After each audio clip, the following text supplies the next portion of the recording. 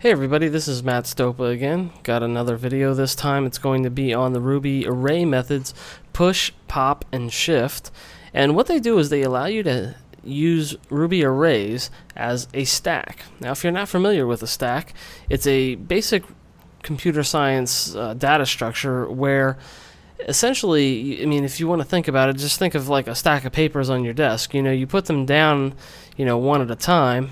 And when you pull things off of there, you typically are going to pull off the top element. And that's how a stack works. You put the first thing you put in is the last thing you pull out. So that's called first in, last out. And it's got a variety of uses. It's actually used all over the place in the internals of compilers, and in assembly language it's used an enormous amount, though it's a little bit different. But we'll get into it today, and you can kind of see an example usage.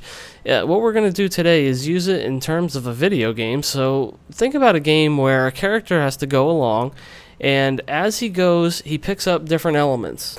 As he picks up these elements, though, the one condition is that he has to use the last element that he got. So in order to do that, let's start. So we'll make this array, and we'll say push. Now push puts the element on the stack. So we say push some wood, array push an axe, and array push some food. Oh, food. Okay, so now he's got these three elements. If we look at R, we have these three elements. Now, like we said, he can only use the top element.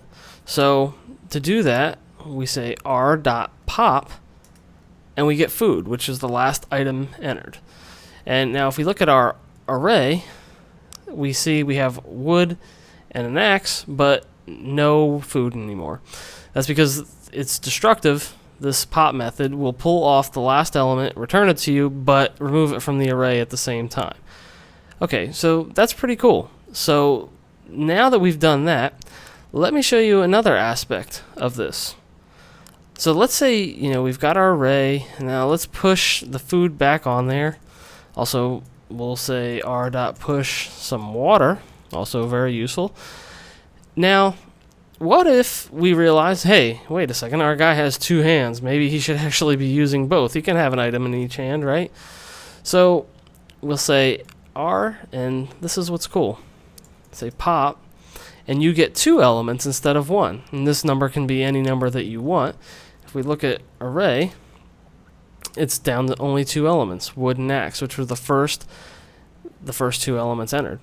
So that's how stacks can be useful. Obviously, this game example is a little bit made up, but you will find times when you really want to push things onto a stack and you just get the last element entered rather than just the first.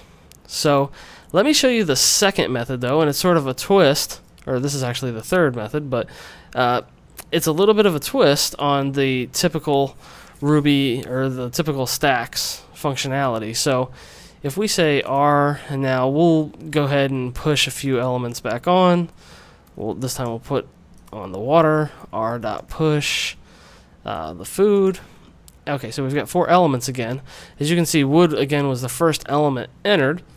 So all we have to say is r.shift, and look, it returns the first element rather than the last. So the Ruby arrays are so versatile. Not only do they function as stacks, but they allow you to pull from the bottom or the top. So you can go along and add items to the array in any order that you want, but when you want to pull the first or last element, you now have a way to do so. So looking at our array, there you go, axe, water, and food. Now, what's also cool is just like pop, if we say shift 2, we get two elements. Now that's it. That's pretty much all there is to using Ruby arrays as stacks. And let me tell you though, I mean, if you've worked with other languages like Java, you'll definitely appreciate this functionality, because this is just one of the many times where Ruby simplifies life, because instead of having to pull different data structures or different objects into your application, you can do everything right on the same object, and that is really nice. So that's it for stacks in Ruby, the array, pop, push, and shift methods. There'll be a lot more coming, so hopefully this is helpful for you guys. Thanks.